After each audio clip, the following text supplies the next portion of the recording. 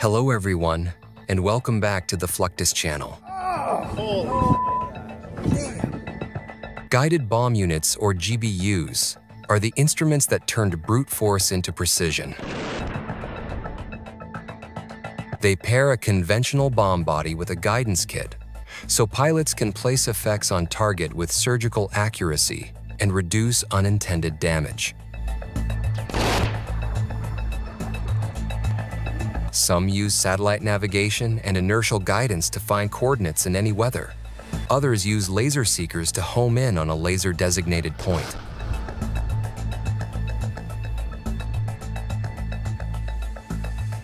The U.S. Air Force has a team of munitions airmen who build and prepare GBU bombs for fighter jets to carry out airstrikes. Wait a minute. These ordnance handlers are well trained in manufacturing and assembling different types of bombs.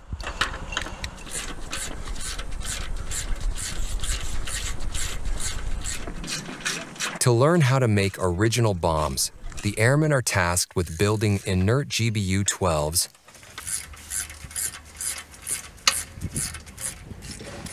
Inert bombs usually contain inert materials such as concrete rather than explosives.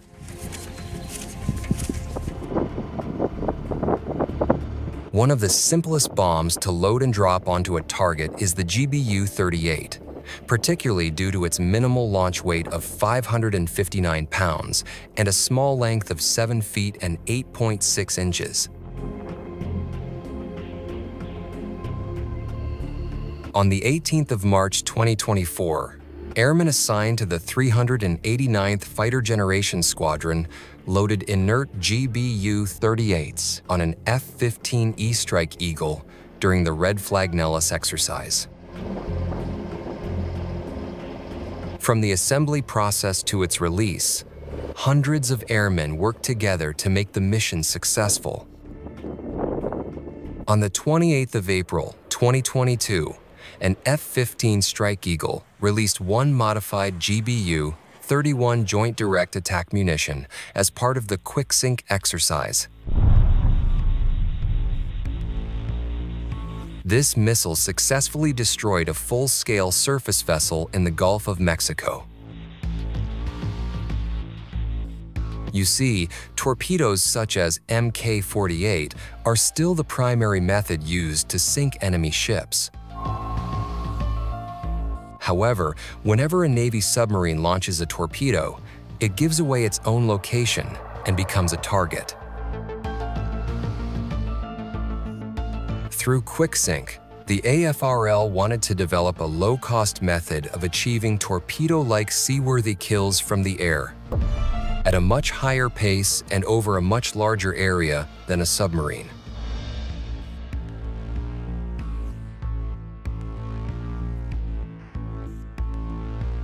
According to the footage obtained, the GBU-31 launched by the F-15 destroyed the entire keel of the ship, causing it to sink immediately. A guided bomb unit, GBU, also known as a smart bomb, is a precision-guided munition that carries a guidance system monitored and controlled by an external device. Since the creation of precision-guided munitions, the older bombs were renamed as unguided bombs, or dumb bombs, as they could not alter their direction after being released from the aircraft.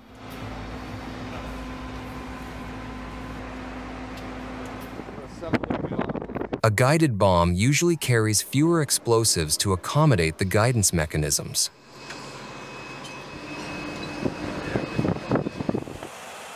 It is released from an aircraft like a traditional bomb, but is guided by a remote control after launch.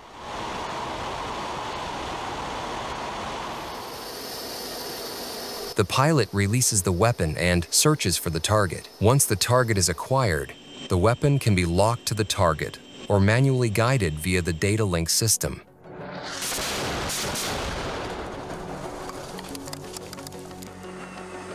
Dropping a guided bomb from a fighter jet is one thing, but releasing it from a bomber is what sends chills down the spine.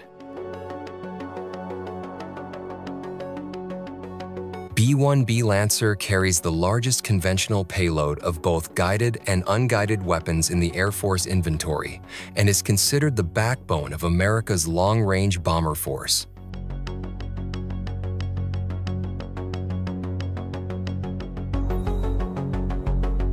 To load the bomb onto the B-1B, the GBU-31 is first put on a trailer and placed right under the opening of the bomb bay.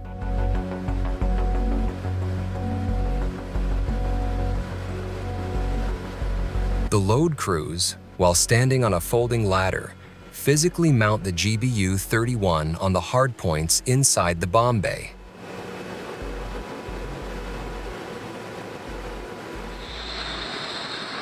Once the bombs are loaded, the bomber takes off to carry out bombing runs.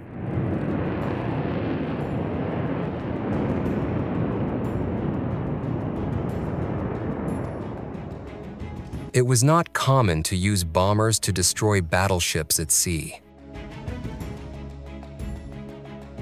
Early aviation visionaries, such as General Billy Mitchell, foresaw its possibilities. In a milestone test of the new concept of heavy bombing, Mitchell demonstrated the ability of contemporary bombers. Mitchell's Martin bombers sank several ships, such as the Ostfriesland. After an attack by aircraft carrying 1,000-pound bombs, his airmen dropped 6 2,000-pound bombs on the battleship. And in 20 minutes, the Ostfriesland was sent to the bottom of the sea.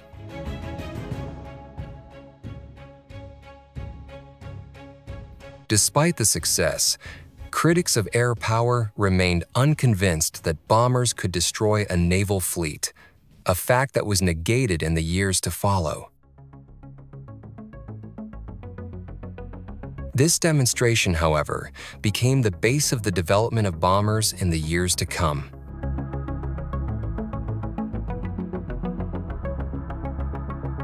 In addition to dropping bombs from the air, the U.S. military also stores and launches missiles from underground facilities known as missile silos.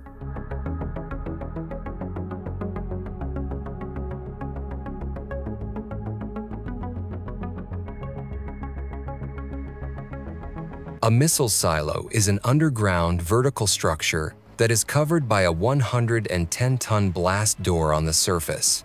This door is merely a big concrete slab from the outside, and it is nearly impossible to see what's behind the blast door.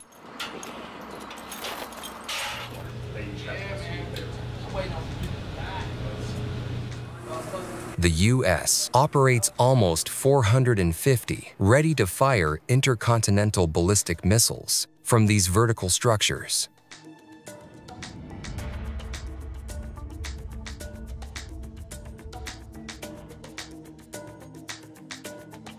Buried deep underground, these silos are fortified structures designed to withstand nuclear blasts, endure natural disasters, and resist sophisticated sabotage attempts.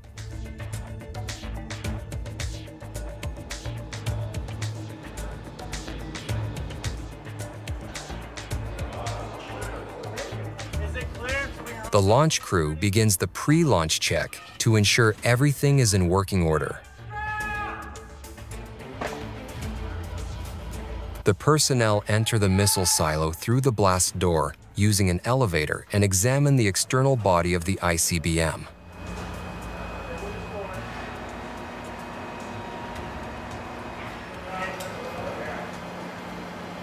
Within the silo, a passage opens to the launcher equipment room, where the launch crew inspects the missile's guidance system, propulsion, and safety mechanism.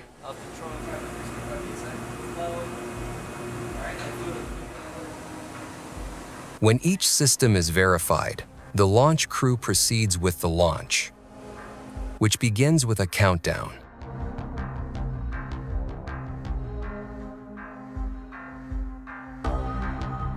During the countdown phase, everyone is evacuated from the silo for safety reasons.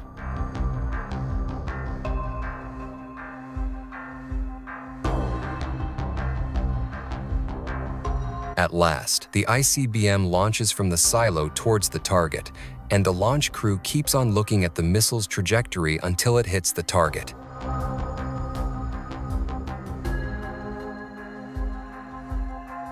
Each missile silo features a control center. However, in the case of ICBMs, like the Minuteman III, the launch crew is not located at each silo separately.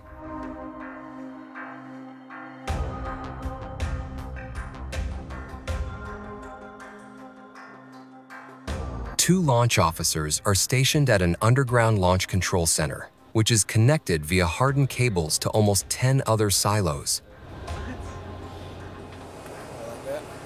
The pack of these silos is known as a flight. Each silo is located almost 10 to 20 miles away from the other to protect the flight against a hostile attack.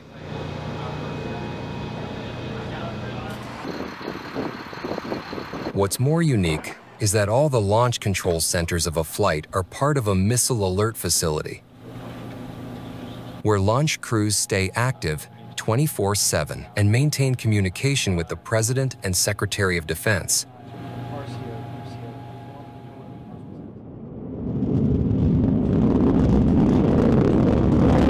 The intercontinental ballistic missiles can also be launched from submarines operating deep in the ocean.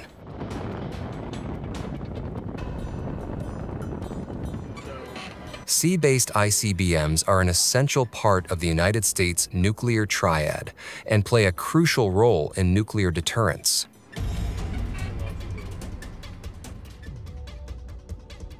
The U.S. has several sea-based ICBMs in its arsenal, such as the technologically advanced Trident II, which is equipped with multiple independently targeted reentry vehicles, MIRVs. MIRVs allow the Trident II ICBM to carry multiple warheads, each capable of striking separate targets. The U.S. Navy's Ohio-class ballistic missile submarines, SSBNs, have several launch tubes capable of carrying and deploying multiple Trident II missiles. These vessels are equipped with unique, sealed canisters that house the ICBMs to protect them from the harsh marine environment. The crew initiates the launch sequence to open the launch tube's door located at the submarine's hull. The missile's solid rocket motor ignites and then propels the missile out of the launch tube. After hitting the ocean's surface and launching into the air, the missile's rocket motor continues to propel it forward. The missile attains the altitude and position required to follow the pre-programmed flight trajectory toward its target. The most feared missile in the entire submarine arsenal is the 1,500-pound UGM-84 Harpoon missile that features a warhead capable of sinking even the largest naval vessels.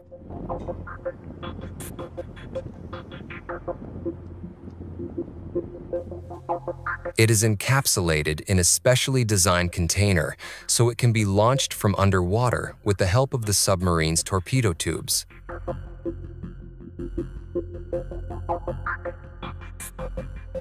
The crew uses several machines to handle and load the UGM-84 Harpoon, and once it is loaded, the missile is ready for launch.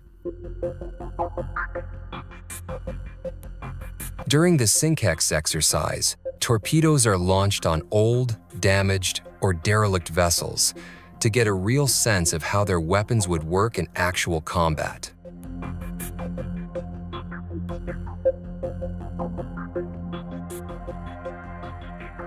The torpedoes cause devastating strikes, often causing ships to begin sinking after a single direct hit.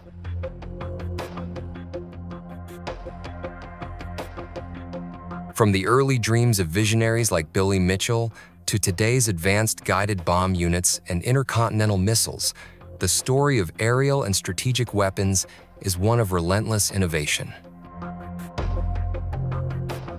They remain both a shield of deterrence and a sword of precision, shaping not only the battlefield, but also the very nature of global security.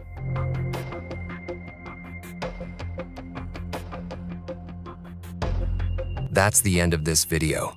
I hope you enjoyed it. Make sure to subscribe to this channel so you don't miss any of our new content. See you next time.